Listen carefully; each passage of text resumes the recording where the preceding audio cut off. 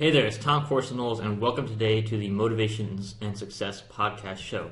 We have a very special guest for you. His name is Steve Scott, and Steve is a best-selling author of Kindle Ebooks and has been incredibly successful in just a few months. I think just about a year since he published his first book on Kindle, and he's doing really well with it, earning some incredible income, and he's ranked one of the top 50 business and investing authors on Amazon Kindle. We both are. We kind of trade spots here and there in the top 50 Amazon Kindle business authors ranking. But Steve's just an incredible guy. I've reached out to a lot of best-selling Kindle authors out there, and some of them not so nice, some of them not the greatest reaction to wanting to be interviewed. But Steve is just the kindest, sweetest, most caring guy like you'll ever meet. Like, he's just so down to earth and so humble, and just a really cool, awesome guy. I think you're gonna love the interview today. He's got some great tips. And he's so humble about it, but literally, this interview with Steve is one of the best by far that we've done so far. And he's low key, but his information is so incredible, so powerful. And if you apply his strategies, you are just gonna find incredible increases in your sales on Kindle. So you're gonna love it. Make sure you have your pen, your paper, your notebook, your journal. Take great notes. You are gonna love this interview. Okay, enjoy. Well, Steve, thanks so much for being with us today on the Motivation and Success podcast show. Thanks so much for offering to share with us, tips for authors and marketers to, really dominate their sales on the Kindle store. Can you share with us, how did you get started as an author? Basically, I've had a blog, Steve Scott's site, for actually tomorrow is going to be my 3-year anniversary. So I've had that blog for 3 years now, and like many people, I was just trying to find different ways to promote the blog. And I basically got into Kindle just as another avenue for kind of reaching a whole new audience. So I put one book up there in February, and that didn't really do anything. And then in June, I put a second book up there. And from promoting the second book, I actually started getting sales from the first book. And from there, I saw that I was making some decent sales. So I decided to really kind of attack it with all I've got. And so basically, bottom line is I just use it as a promotional tool. Now I'm actually seeing it as an income-generating strategy. Mm-hmm. Awesome. Really cool. So originally, you're just a blogger, and what do you blog about?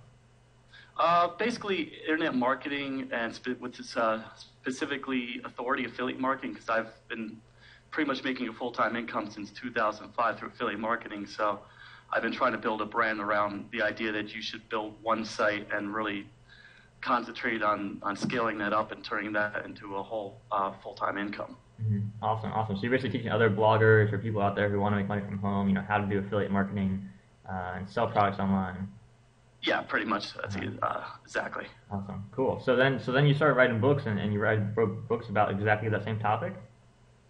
Yeah, I started out, actually, my second book is about authority affiliate marketing. It didn't really do as well as I thought it'd be, and actually got a couple of negative reviews. But the negative reviews taught me kind of the importance of, instead of trying to write like one large product or one large ebook, and you take a specific topic and you try narrowing it down and creating individual books about specific parts of running a business.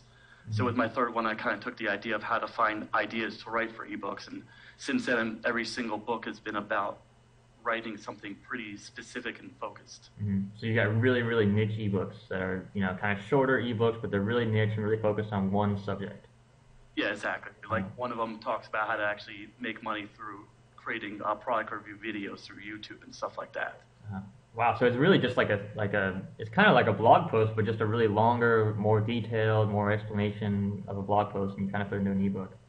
Exactly. I try to take the idea of blogging and turning it into a publishing platform. So instead of trying to solve everyone's problems with just one book, you just, concentrate in that one kind of itch that people have to scratch and solve that problem through a Kindle book. Mm-hmm. Awesome. Very cool.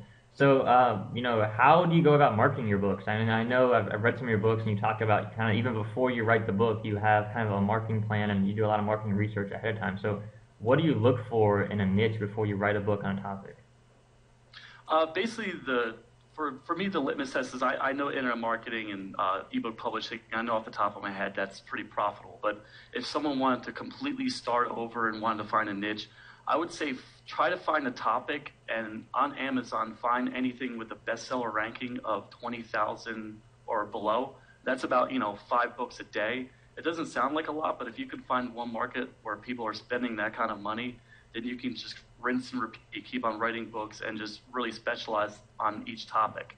But the key is to make sure that people are spending money. Now, in one of my books, I used the example of, I think it was hairstyles, and I actually looked, and I couldn't find one book in the entire Amazon marketplace that had under 100,000 bestseller rankings. So that was, maybe half a sale a day. So my point was, you shouldn't actually really go into that specific market, because it just wouldn't make financial sense to write stuff that no one is buying. Mm-hmm. And I guess from there, just you want to make sure people are spending money, bottom line. Mm-hmm. And also, I would think it's important that you have to be some sort of authority in that particular topic, or at least have some experience writing content about that particular topic, or at least a willingness to learn everything you can about that topic. Mm-hmm. Definitely. You got to be able to write some good quality books. I mean, that's, at the end of the day, you have to have good quality. You have to be able to help your readers. What I talk about all the time is like, when I'm writing a book, it's all about, I want to solve a problem for my readers. Like you talked about, like maybe they have a blog, but they don't know how to get traffic. So, I'll write a blog to teach them, or a book on how to teach them how to do that. They've got a problem, and you have to solve that problem with a nonfiction book. Absolutely. No, I think it's definitely, you want to really address every type of question that they would have with that particular problem, and do your best to solve it in what I like to think is a step-by-step format, not just tell them what to do, actually show them step-by-step how to actually do it. Mm-hmm. Awesome. Yeah, that's really important too, is that, not, like you said, step by step. It's not just like, here's everything I know about this subject, because it could be, 500 pages long, and people would be like so confused by it, right? So you really have to make it like so simple, and like almost like you're talking to like a 6-year-old, right? Like really simple. Here's the first thing you do, here's the second thing you do, and just make it easy for people to get that information. Exactly, yes. Yeah, awesome. Very cool. So, tell us about, like, let's say you're coming out with a book today. What would you do to market that book? What's your marketing plan? How do you promote your books?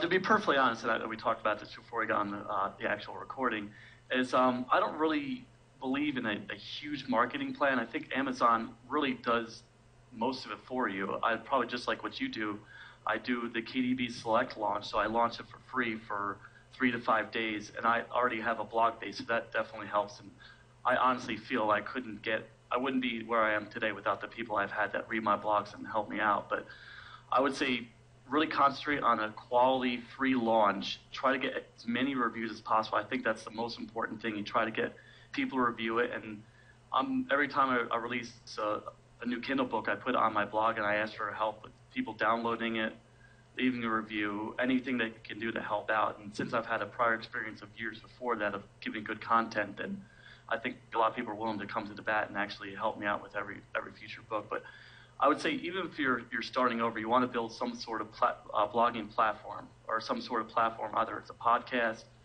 YouTube, anything where you're giving away free content ahead of time.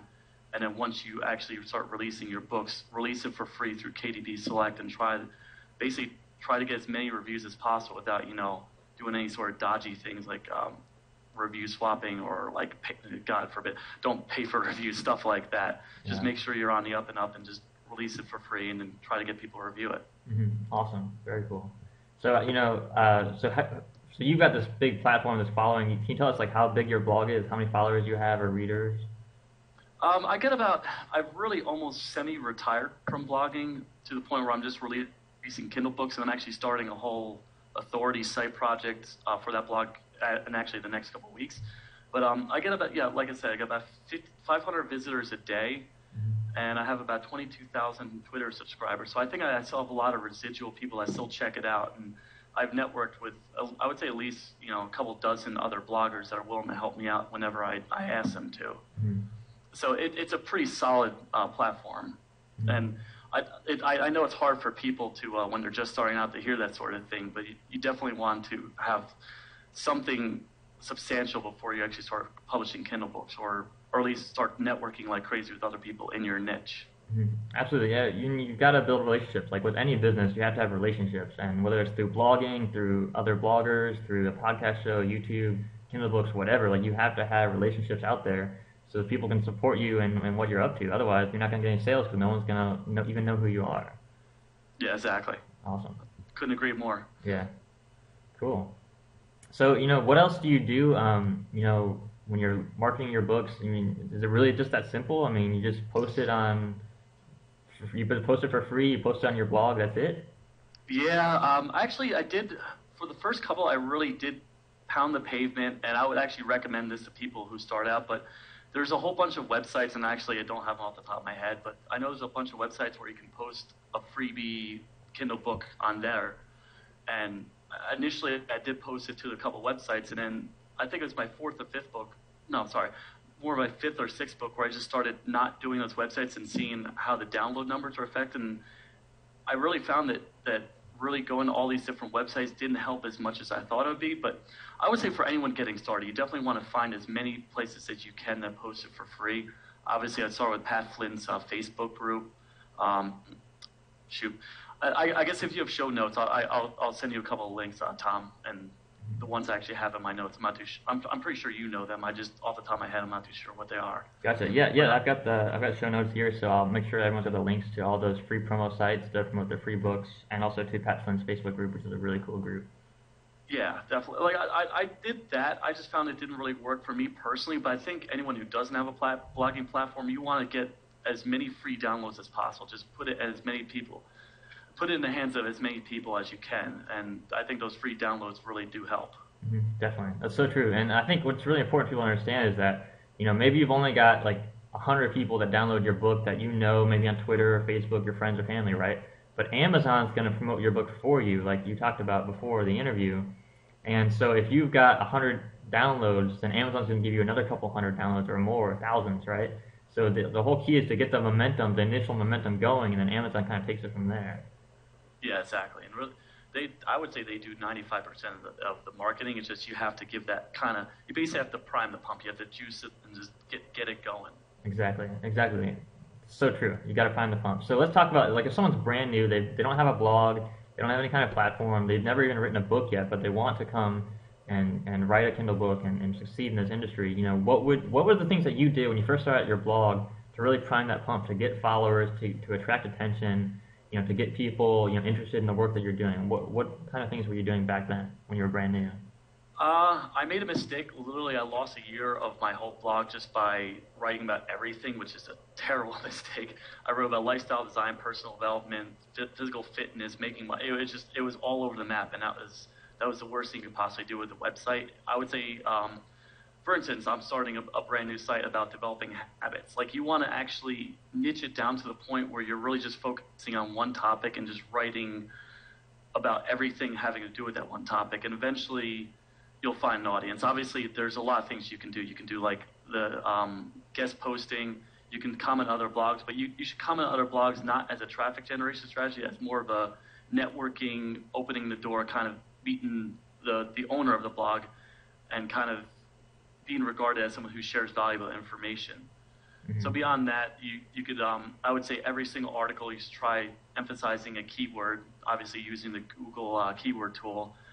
And just over time, it's just like a little bit at a time, and eventually you will build a large blogging audience. It's really the simplified version of that. It requires a lot of effort, obviously, but you just want to basically reach out to other bloggers and try to just build up your audience over time. Obviously, I'm sorry, the one thing I did forget is obviously write great content. That's the key there. You really have to write something that really resonates and actually provide solutions to people's problems, just like you would with the Kindle book. Mm-hmm. Absolutely, so true. You guys have a lot of great advice right there. I just want to repeat it. First of all, you said you got to niche it down and just choose one topic. That's a big mistake a lot of people make. Like for fiction authors, it's obvious, right? Like if you have a fiction book and it does really well, everyone will turn that into a series. Like it's a no-brainer because the people who read your first book in the series are going to read the second and third and fourth and sixth and so on, right? Exactly. But with nonfiction, a lot of authors don't think about that. They think, oh, well, I wrote one book on weight loss. That's all I need, right? Well, no, maybe people want to know more strategies and tools and tips for weight loss. So if that book does really well, then you ought to be turning more books in that niche, right? Definitely, absolutely. Yeah. Because it's like the market's talking to you. I'm sorry, go ahead. It's like the market's talking to you. They're telling you, hey, we like this, give us more of that. And a lot of people will go, well, I don't want to write about that anymore. I'm going to write about something different, right? Yeah. It's a big mistake. I would say one thing, a huge mistake I see people make also is they don't take all their books and actually fill out the whole Author Central account. So they basically have a book, but there's nothing to get them to buy other books. So I would say if you go to authorcentral.amazon.com actually fill out kind of an elevator pitch, talk about how you're in a position to help them, and list all your books there. And that almost acts as its own separate blog where you can just direct people to your Amazon author page, and people have a chance to buy more books from you. Mm-hmm. That one simple step can really have an amazing impact on your ability to sell more ebooks. Mm-hmm. Definitely. Well, I know, how many books do you have out right now, Steve?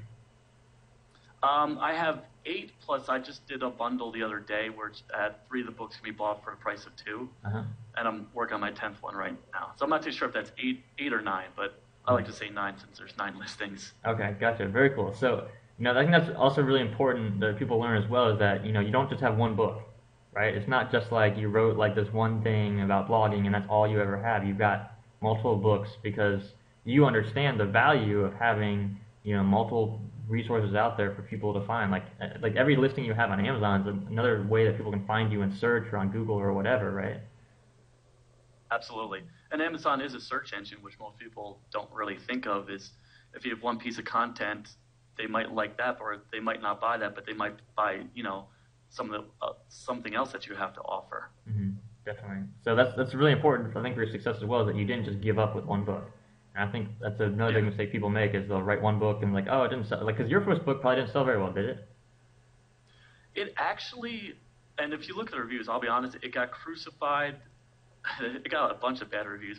The big mistake I made with that is I just provided 55 ways to make money online. It sounds like a good idea, but people actually want solutions. They don't want a bunch of tips. And that was a mistake I took from being a blogger. I thought blogging is the same thing as publishing Kindle books, where people don't mind a tip list, but people are paying money, do mind, and they want actual solutions. Mm-hmm. So that actually was selling pretty well for a long time. It was selling, anywhere from 7 to 12 copies a day. But then it got 2 or 3 reviews, and it literally destroyed sales of that overnight. So that was a huge mistake. But initially, like I said, initially started doing well. But I did learn a valuable lesson from that, as far as identifying a good topic and sticking to that topic and providing a good solution to it. Mm-hmm. Awesome. Well, that's another. You're making so many great points, Steve. It's awesome. You learn from your negative reviews, and I think that's really key. Is that if you get if I get a 1 or 2 star review, I'm actually excited about it now, because I want to see what that person says, what don't they like about the book. And sometimes it's they just have a difference of opinion, and I'm not going to change anything I do because they just have a difference of opinion. It's no big deal. If you look at Harry Potter, that book has 90 some 1-star reviews and 88 2-star reviews. So people are going to hate your book no matter what it is, because so many people are going to read it. Not everyone's going to like it. But you talked about you learned from these criticisms that people were saying that maybe it wasn't the right type of book for them. Maybe you weren't detailed enough, maybe your formatting issues or whatever. You have to learn from these negative reviews to improve your work as an author. Otherwise, you're just going to stay the same. You're going to stay a new person who hasn't learned. Yeah, definitely. Actually, one thing that helped is I used to really take these personally, and I made a huge mistake, and I don't recommend doing this, is with the second book, I got into a flame war with the guy who left me a review, and that huge mistake. I thought I was right. I still think I was right, but it was a mistake to even respond to it, just because it made me look bad, and it made me look like an amateur, to be honest. What I like to do now is every time I get a bad review, I'll go look up my favorite book, something I really feel personally was a great book, and I look at their 1-star reviews. It kind of makes me realize even what I consider the best of the best, they still have people slam it. And like you said, Harry Potter, I freaking love Harry Potter, but some people hate it. Right. It's so true. It's so true. And it's just good to know that, you're in good company when you get a 1 or 2-star review, because you're in company with these best-selling books out there that have helped millions of people change their lives, right? Yeah, definitely. But pay attention to them. If they're telling you that certain things aren't right, or there's something off about it, then you definitely want to at least respond to it, not respond, but at least correct whatever mistake that they're pointing out. Mm-hmm. Definitely, for sure. So let's talk about some of the obstacles or challenges that you've had along the way. What's come up for you? What's been the hard things for you? What struggles have you had? You talked about a few of the mistakes you made, but what was really difficult for you? Getting started as an author that you think other authors could benefit from your experience. I would say first off, obviously what we just talked about is the reviews, and just don't take it personally. A great analogy I heard is keep your ego small. They're not criticizing you, they're criticizing what you've written. And there's a fine distinction there. It's not like they're saying you're a horrible person. You just, perhaps they just didn't like something that you've written. And I think another obstacle is the idea of 80/20. Don't try to spend, 3-4 weeks promoting a book and spending all the time. I would say try to get it out there, try to make sure it's good, promote it a little bit, but then as soon as you're done with that, get cracking on the second book and then get cracking on the third book. It's just don't get bogged down in all the details of trying to publish and just being perfect. You want to do your best, but then move on from that. Mm-hmm. Definitely. And you keep cranking out new books, you keep writing, you keep producing new work to help more people. Yeah, I honestly think that's the best way to get experience is just by doing it, rinse and repeat over and over and over. Mm-hmm. Absolutely, that's so true. That's so true. And when I look at my books, the books I thought were going to be bestsellers and do so well, some of them they just were flops and really don't sell that well. And other ones I thought, this book's not going to do very well. It just sell like thousands of copies a month. So it's really interesting, in hindsight to see, what you think is going to do so well might not, and you got to just try new things and see what the market wants, see what your readers really want to read. Yeah, definitely. Mm-hmm. I think honestly, the favorite book I wrote probably sells, I think third least. It really didn't do as well as I thought it would, and I thought it was a great book, but no one really seemed to like it. And I think that was a mistake through my own research. I just didn't really realize how little that topic was particularly interesting to people. So kind of you just learn by doing it and throw it against the wall and see if it sticks. Definitely for sure. So, as a blogger, I'm sure you've had tons of experience with headlines and writing headlines that really catch people's attention, right? Because that's a big part of blogging. So are you kind of using that same strategy for your book titles? And tell us about how you work your book titles. Absolutely. I actually do really try to apply a headline strategy with the book titles. I use variations. I always try to at least make sure there's one major keyword there. Again, Google keyword tool. I try to find one that has a lot of searches for it, so I know that there's people looking for it, not just on Amazon, but also on Google as well. So I try to incorporate a keyword there, and I also try to have kind of an attention grabber. Like, for instance, one of my ebooks is "My Blog Traffic Sucks," and that's basically a thought that pretty much if you're a blogger and you're looking at your stats, I know I did it.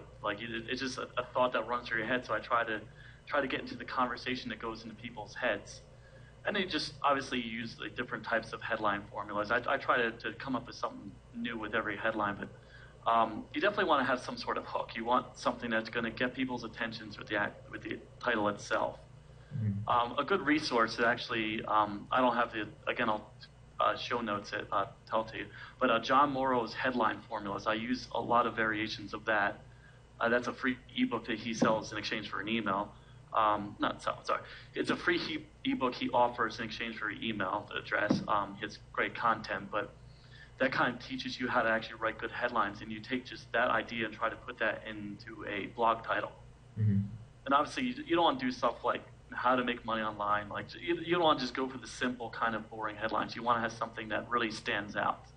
Right. And use as many emotions as you can. Try to get what people are thinking.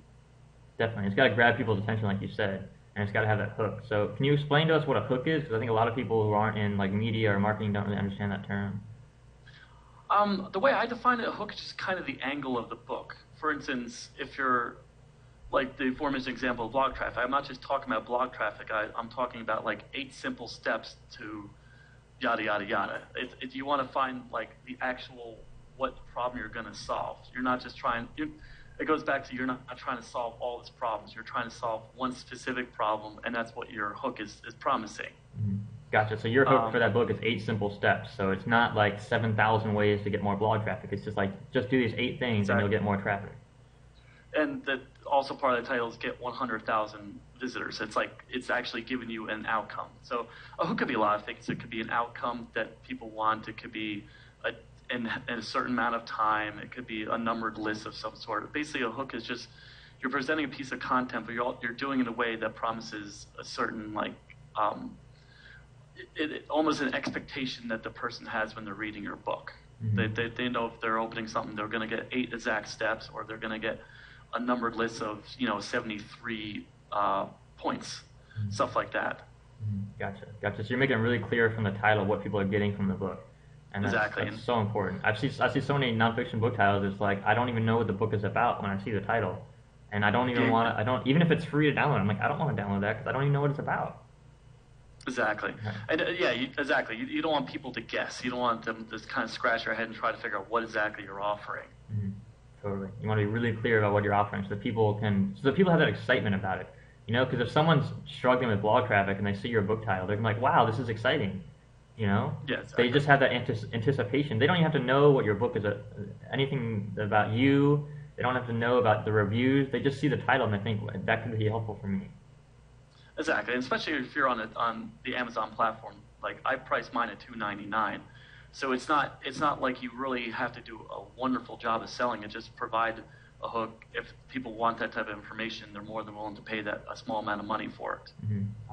Awesome. That's great. That's great advice, Steve. Well, you shared some amazing tips with us today, and I really appreciate it. Is there any last words of advice you'd like to give to any authors out there starting or authors who want to sell more books?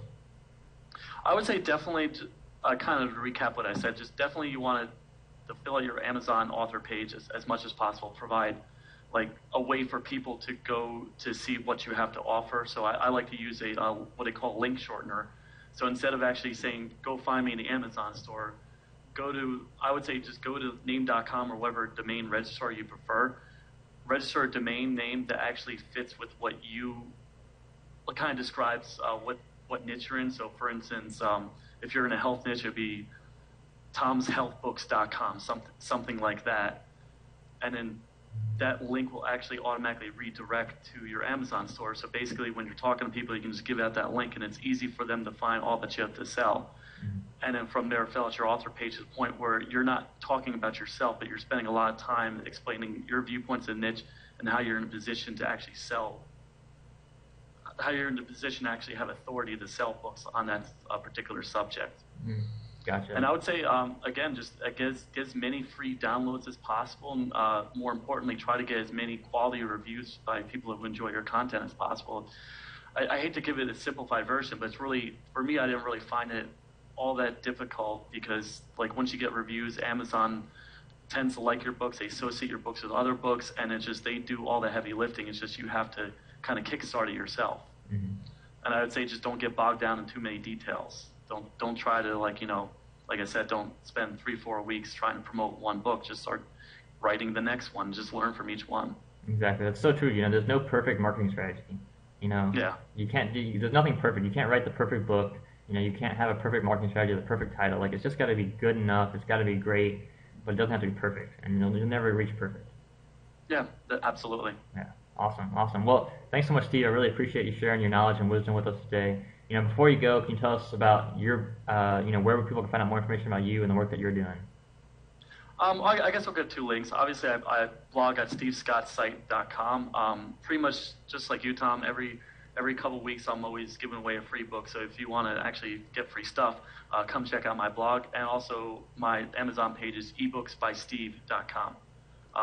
Basically applying what I just said, just a redirect link to find my Amazon store. But I would say come to my blog, and I'm actually starting a case study about how I'm starting a brand new niche and turning that into actually Kindle books, affiliate marketing, all that sort of stuff, but all from the scratch. So if they want to check out that as well, they might be interested in checking my blog. Awesome. Well, thanks, Steve. I really appreciate it. Thanks. It's been a lot of fun. Awesome. Have a great day. Thanks. Hey there, it's Tom Corson-Knowles again. I hope you loved the show today with Steve Scott. I hope you got some great, really valuable information out of this interview, and hope you're going to apply it. Hope you're going to go out there and become an international best-selling Amazon Kindle author as well. And we want to hear your success stories. So, if you've used this information from these interviews or from the Kindle Publishing Bible series, please post your comments below. We would love to hear it. We're so excited to do anything we can to help you and support you on your journey to becoming a best-selling author. So, have an incredible day, and just want to let you know I have a new book out. It's called the Amazon Analytics Bible. And in this book, I share this little secret I stumbled upon by complete accident. I was inserting images into my Kindle book descriptions, and I found out if I put a tracking link in there, I could actually track all the traffic to my book page. And so in the book, I detail the strategy in detail. I show you how to track all the traffic to your Amazon book page. And so that's way you can actually measure your sales conversion rate on your Amazon book page. And then you can test and tweak your book description, your headlines, tags, keywords, all kinds of things you can test and tweak now that you have these analytics. And using that, I've increased my conversion rate on my Amazon book pages from about 11% to 19%. It's like a 67% increase in sales. just from using this little Amazon Analytics tracking method that I stumbled on by complete accident. So the book is incredible. I think you're going to love it. It's at 99 cents right now, only for the next 2 more days. So grab it as soon as you can. Then the price is going to go up. Even then, it's just an incredible deal. You're going to love it, okay? Next week, we'll have another interview with another best-selling Kindle author. You're going to love it, okay? Stay tuned. And I'll see you then. Take care.